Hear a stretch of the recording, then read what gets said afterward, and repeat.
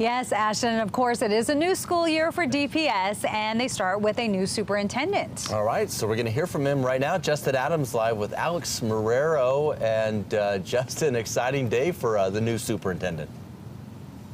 100% the first day on the job, really, for him. We look at the first day of school, so a very exciting day for Alex Marrero, the new superintendent of Denver Public Schools. And number one, got to ask you, I know you're excited from New York. Yes, super excited. Well, the number one thing is, what can people from Denver Public Schools expect under your leadership? Oh, great question. Yeah. There we go. Asking about me. I love it, Justin.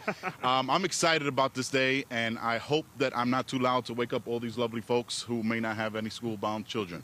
In terms of parents, what you can expect is someone who's going to lend more than just an ear. So I want to hear from you all. So I can't wait, although this is a great time right now that we're experiencing, so I can get online on the bus route, but also those drop-offs so I can engage with the parents. So you have someone who's going to listen and try to implement what you think DPS needs. Now, speaking of implementing some things, one of the things that DPS does have now are mask mandates. Everyone 2 and older must wear their mask. Doesn't matter if you're a visitor, if you're a student, if you're staff as well. What are some other things that Denver Public Schools are doing to make sure that kids are safe from COVID?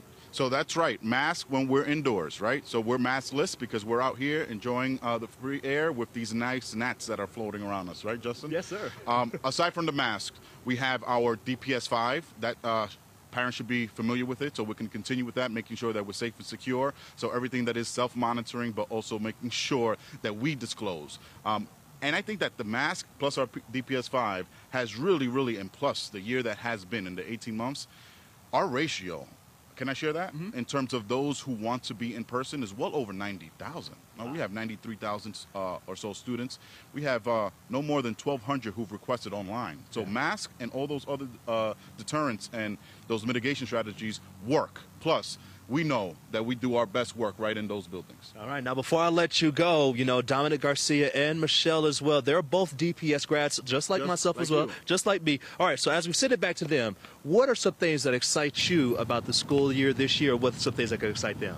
Dom, Michelle, pleasure to meet you. Looking forward to seeing you. And I mean that intimately, meaning in person. So although I've met this lovely gentleman, I want to meet you two in an alumni event. Just like I want to hear from parents, I want to hear from you as well. How can we spark the interest and get our folks who have gone through our hallways and our classrooms motivated so we can make sure that we have leaders like you tomorrow?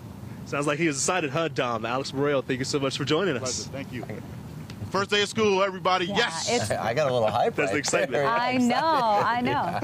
There is a lot of excitement, and there's a lot of pride. As a DPS grad and a GW grad, I have a lot of pride for that. GW TJ Montbello with Justin. That's awesome. Representing all right here. All right. Thanks. Best of luck to everyone.